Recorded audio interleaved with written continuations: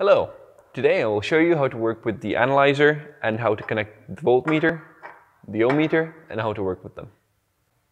You want to start your analyzer and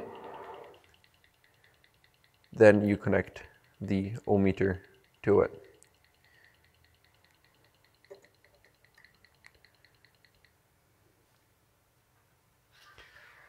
Then you want to take your cables and you want to connect them up to your device, like so. And now you can start measuring. There are two modes, the beep mode and the measuring mode. The measuring mode measures between 0 and 1000 ohms. And this will beep whenever the resistance is under 200 ohms. Now you will take whatever you want to measure and you will simply place one cable on one side and the other on the other. Now it will beep since it is connected. And now when we disconnect it by flicking a switch,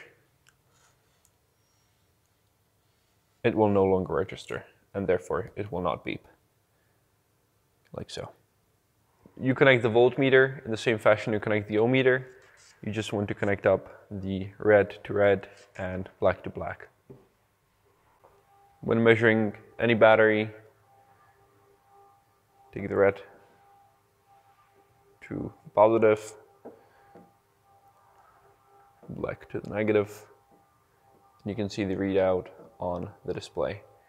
Our voltmeter only measures up to 40 volts in AC and DC, and it will display the type of current here and the polarity on the top.